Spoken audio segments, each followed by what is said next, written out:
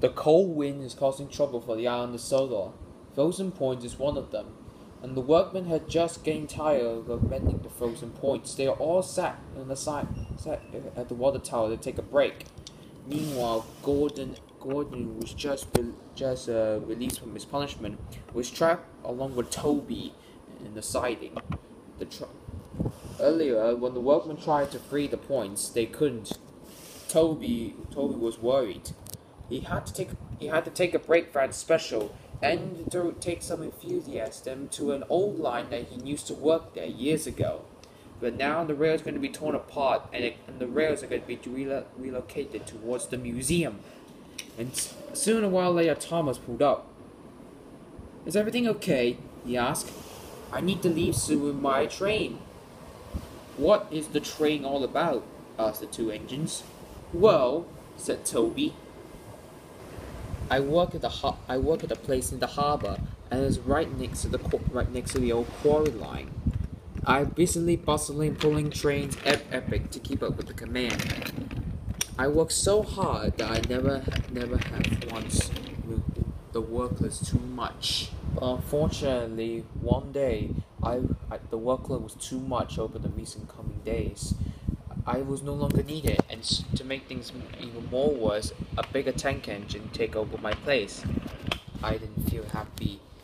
I thought that I would be scrapped after this, as I knew a few of my brothers were scrapped. Luckily, the war saved me. The main line needs many tank engines as quick as possible to help with the heavy workload, and I was one of the cheapest options to spare.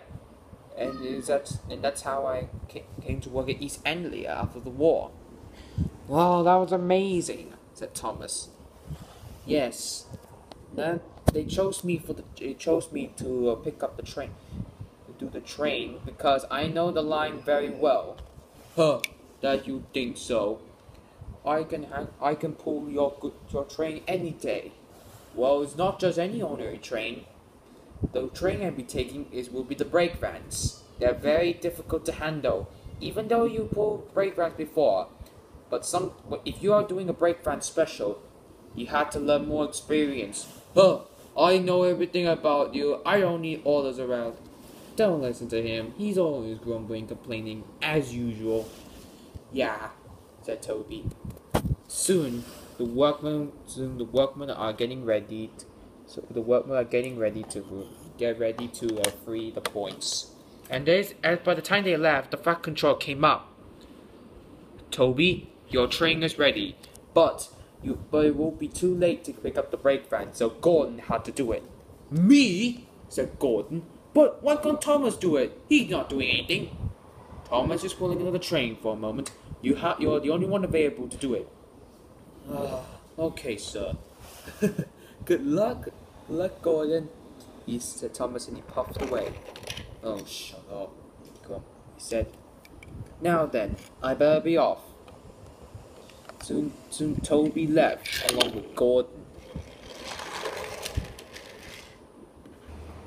Gordon soon arrived at the yards to collect the breakvans. He bumped them very hard, crossly. Come along. "Ouch, ouch," they said. "We don't like being bumped around by this big buffoon here." Don't listen, said one of them. "I know this guy for a long time. Let's just teach him a lesson for being rude." And they all began to agree. But Gordon didn't know about this. Gordon shunted the last of the breakvans into place. Then he puffed away towards the other side of the island.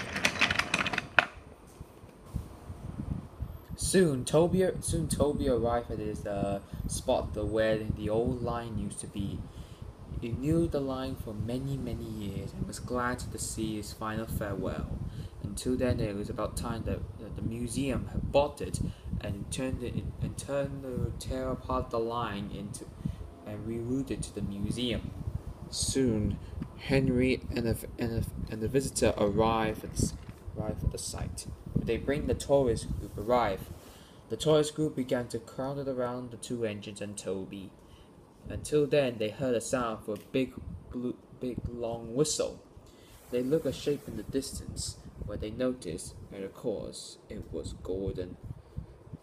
As Gordon began to approach them, the brake van began slipping their brakes on, coupling with the frosty rails. Gordon was sliding into a halt. People started taking pictures. Gordon became very embarrassed, and the engines couldn't help but laugh. Fortunately, Gordon had given up pulling the brake vans, and quickly the guard went to every brake van to turn their brakes off. Toby said nothing as he quickly helped to pull Gordon away. Quickly, Toby parked Gordon to the siding, and Toby took the train along with the tourists down the old line.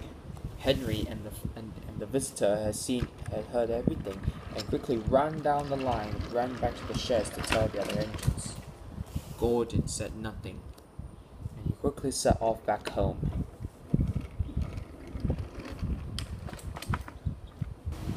Toby enjoyed the journey.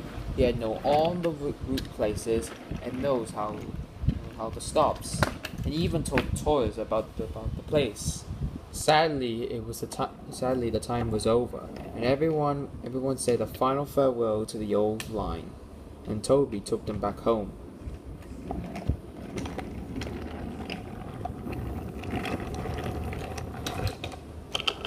Soon, Gordon arrived back at the sheds very late. He was trapped by a broken signal. The engines had heard about the incident, all making a joke about it.